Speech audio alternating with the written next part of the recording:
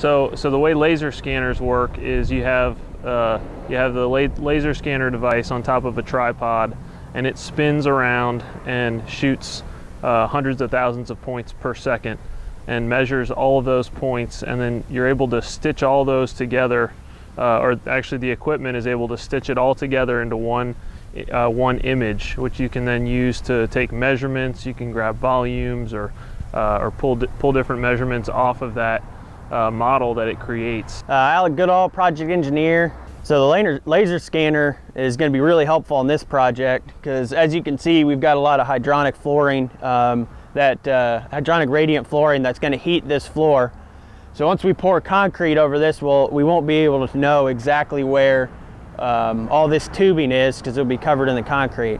So after the fact, we'll be able to map this out and accurately see where the tubing is. So if we need to do any improvements after the job, for example, anchor bolts or any type of anchoring systems or drilling into the concrete, we'll know where this tubing is so we don't hit it and damage it and potentially have a huge problem later. Matt Gentry, operations manager out of our Evansville, Indiana office. When our competitors are routing that pipe without having those scans and without walking all those lines down, they're probably going to be a lot more conservative at bid time because it was, it's twin 18-inch carbon steel pipes going through the middle of the powerhouse. So they're going to have a lot more guesses during the estimate phase than we will.